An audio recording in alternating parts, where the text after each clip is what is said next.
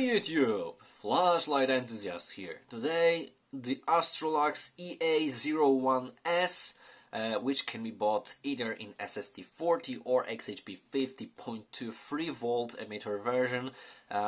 This one I've got here from a friend to test and review from our Polish enthusiast group. Thank you so much for that.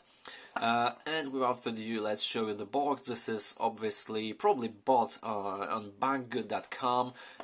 Here you've got assigned what version do you have. As you can see right now on the screen, we've got black, gray and blue versions available, SST40, XHP50.2.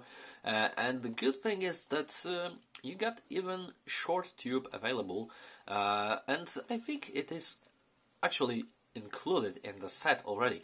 So I didn't got this one, unfortunately. I got only the light, so I will show you what you've got apart from the light right here on the screen.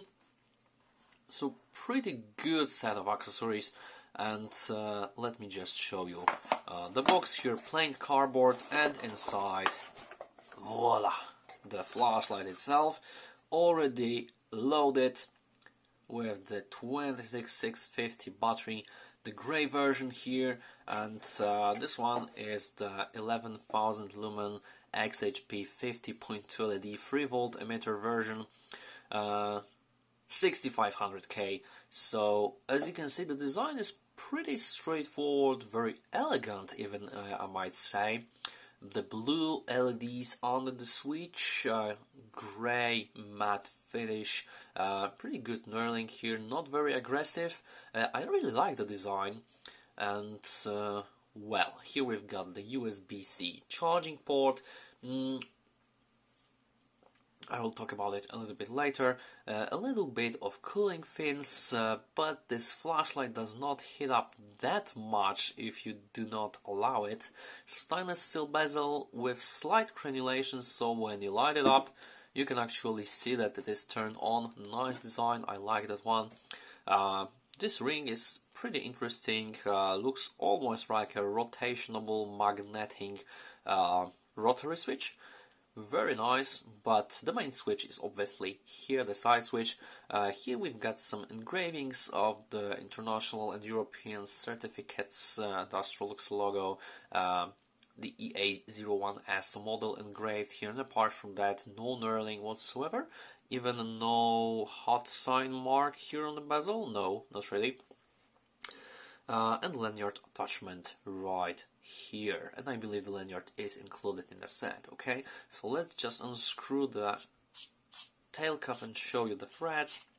These are well designed Astrolux square threads or rectangular threads, as you may see, well greased from the factory. O-ring is good fitting, so good job Astrolux.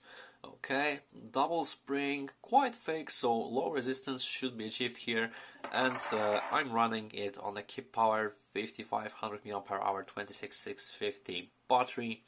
So as you can see, max pulse 30 amps and constant 15 amps, so should be sufficient for this one. And here we've got flat contact down below, as you may see. And what is interesting is Astrolux actually included the possibility here to flash the newer firmware, so definitely appreciated by some enthusiasts, okay, to update the firmware. So without further ado, here the threads are non-anodized, so well, it is acceptable. Okay, that's okay, that's okay. Basically, what you will do is you will leave it as it is here and unscrew it only from the tail side, okay?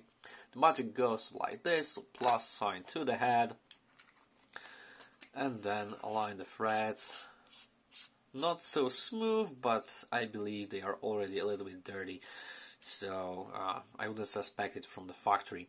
This is the used light, so bear in mind that it might change a little bit from the factory condition, okay?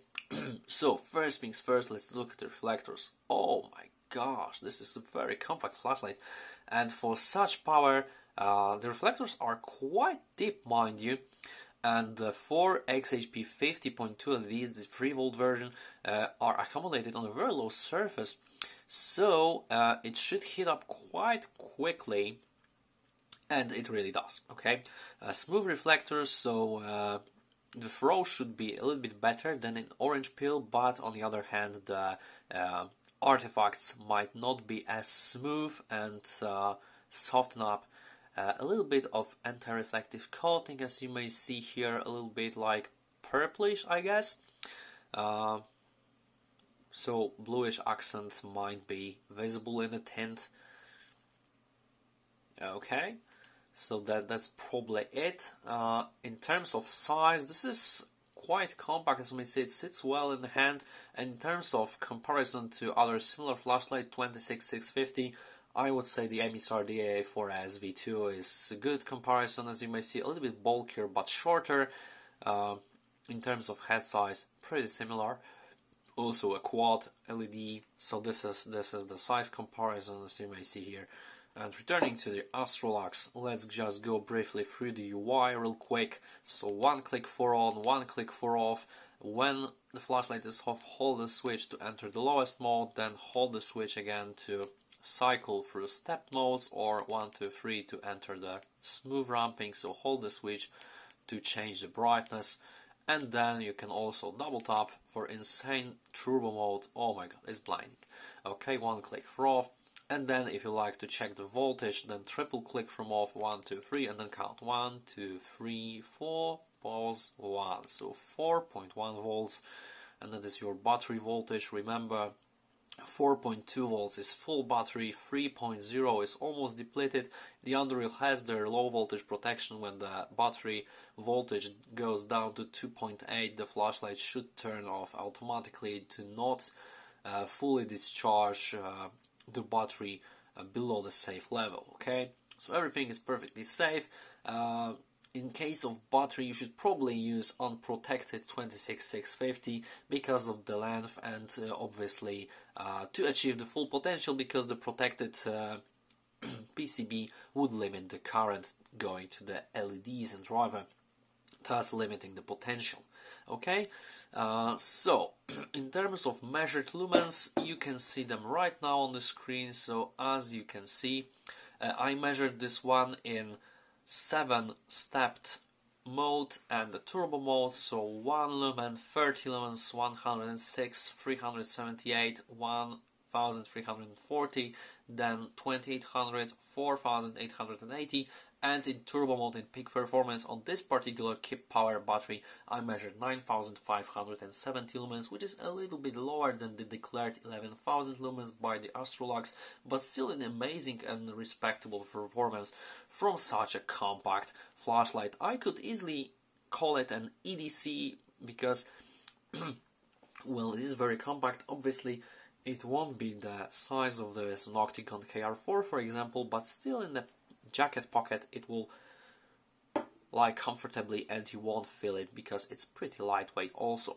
Okay, when the battery is fully depleted, you may always use the built-in USB C charging point to charge the battery. As you can see right now on the screen, the charging is quite quick, and after a couple of hours the battery is already nice and loaded, fully charged. So I would, if you don't own your own charger, that is definitely a good choice to charge the battery inside the flashlight. I always appreciate the USB-C charging port inside the flashlight, especially the rubber cover sits quite tightly. So good job Astrolux here, definitely good job, I appreciate that. Okay, so let's just go to the runtime graphs real quick. Turbo runtime graph here, as you may see, I measured, as I said, 9570 lumens in startup. As you may see, the step down occurred after 3 minutes and 11 seconds, so this is insane, definitely insane amount of runtime in case of turbo step down, from 7970 lumens over the next 90 seconds to around 180 lumens, which is extremely weird. As you can see down there, it almost turned off the flashlight just to increase the brightness even more. So I suspect some thermal problems, as in terms of many Astrolux flashlight. Well, it is as it is, but it doesn't undermine the true performance of this flashlight. So then after stabilizing the output, it tried to hold around 1500 lumens for 1.5 hours, which is still quite good, and then obviously you can swap the batteries, so nice, good performance. Okay, and now the high mode. Here we've got 6580 lumens measured, so this is the max RAM default settings, and here surprisingly 2 minutes 46 seconds before the step down occurs, so definitely weird because the turbo could hold a little bit longer. Well, something suspicious happened here, but never mind. 5997 lumens before the step down over the next 3 minutes, so very slow step down and gradual, so you might not notice this one, much slower than from turbo mode, which is justified, but again 1158 lumens at the lowest point, so again weird behavior, faulty driver or thermal regulation inside the driver. Probably the thermal sensor is probably too close to the MCPCB, and that's why it performs as you can see right now on the screen.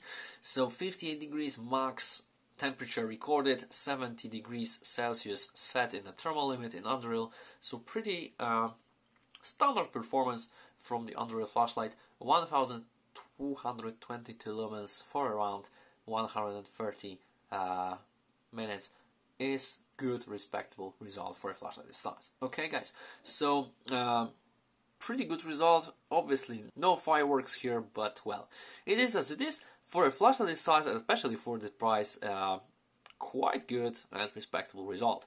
Okay, so let's just go to the forest and show you some beam shots of this Astrolux EA01S. This is the default turn on mode.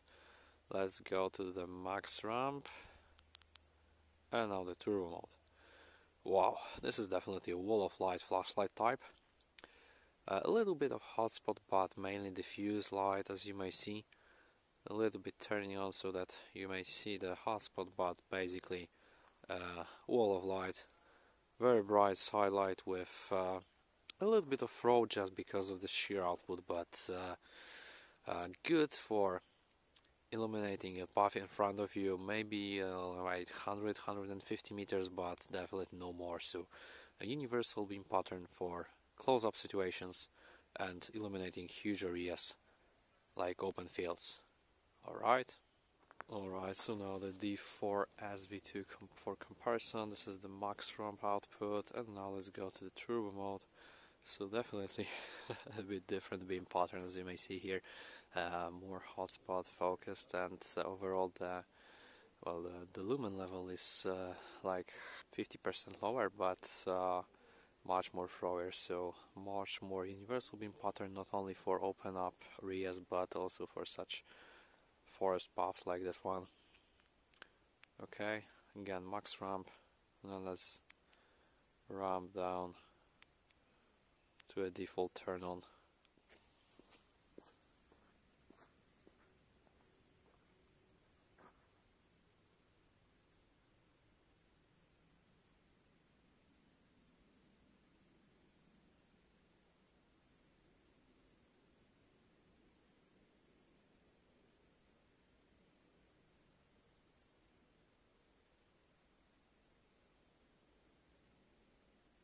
Alright, summing up, quite good, powerful pocket rocket from Astrolux. Obviously they had some disadvantages of this particular design, but for me, for this price, when you're looking for a pocket rocket, this might be an interesting option for you. So guys, definitely recommending this one to you, with some reservations, but I hope I addressed them all in this video. So if you're looking for a pocket rocket with Unreal and cool white emitters, then definitely check out this Astrolux EA01S. If you have any questions, please leave them in the comment section down below.